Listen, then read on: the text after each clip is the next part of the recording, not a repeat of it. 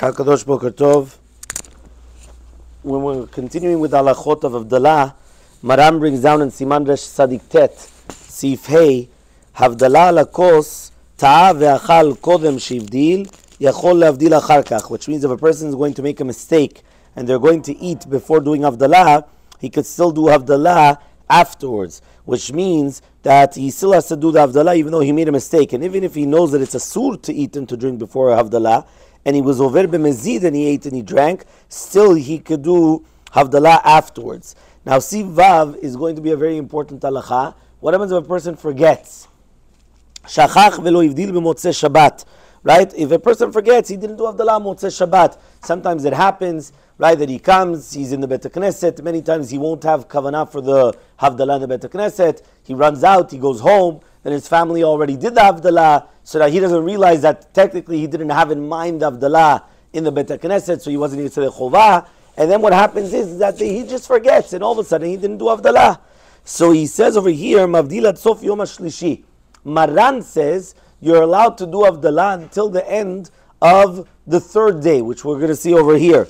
Yesh omrim, some people will say, She'eno Mavdil kol Yom Rishon v'lo yoter, only on the first day, which is only on Sunday. So you're not going to wait until Tuesday. You only have until Sunday. But ner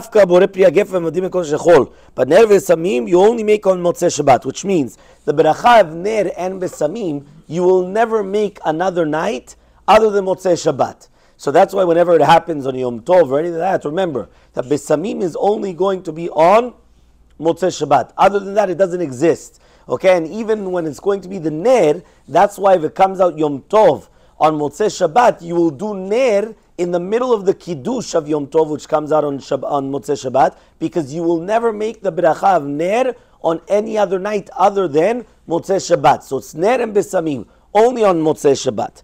So he says here, v'yesh mi sheomer, some people say also, that which we said, ta'am, right, mavdil, hanami lehecha divdil b'leil Motzei Shabbat, aval im lo ivdil halayla, kevan sheta'am shuvin mavdil. Some people want to say that the second you actually came and you tasted something, right, so therefore that's it. So then you can't do Havdala anymore. So let's just see, right, exactly what's happening. Here, the Halacha Berurah brings down that technically speaking, Lecha Techila, a person should only be going like the opinion that really be'emet you only have until Sunday night to do Havdala. Which means that if a person passed Sunday night and they still did not do Havdala, technically they lost the Havdala. However, though, he says if a person wants to do like Shitat Maran, and they want to do Havdala also on Monday or also on Tuesday, they have what to rely on, right? However, though, and that's also the minhag of the Ashkenazim. Now again, everything that we spoke about until now, if he did not do it until Sunday night, it's better that he takes a cup of wine, he makes Birkat HaMavdim Kodesh Echol without Shem Malchut, which means he's only thinking the name of Hashem in his mind. He's not actually saying the name of Hashem. And then afterwards he could say Borei Pri Gefen with Shem Malchut. But remember, the Borei Pri Gefen, you could always say. Borei Pri Gefen is just that you're taking wine or grape juice and you're making a beracha. That I could do right now. I'm going to take wine, Borei Pri Gefen, that's it, you're done. So therefore the Borei Pri Gefen will never be a beracha l'vatala. What will be the beracha l'vatala will be a Mavdim Kodesh Lechol. So a Mavdim Kodesh Lechol, I come and I just think the Shem Malchut in my mind, which means that I'm going to say Baruch Atah, I think in my mind the Shem Elokeinu Melech Haolam, and then I continue, right? Baruch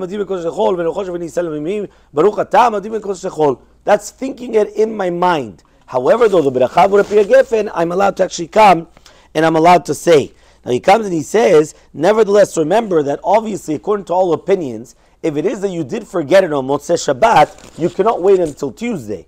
If you remembered on Sunday, you do it on Sunday. If you remember on Monday, you do it on Monday. You will never wait until the last minute to do the Havdalah. Now, when you're doing it on Sunday also, you have to be careful to do it before Shekiyat HaChamah, because if you already did, if it already passed the Shekiyah, the sunset, you're allowed to do it with the Berachot during Ben HaShmashot, right? Because afterwards, already you get into the Machloka that we just brought down, that maybe after Sunday you cannot do it anymore. So that's going to be very, very important. Now, this halacha of that if a person forgot is only if he was force majeure if he forgot.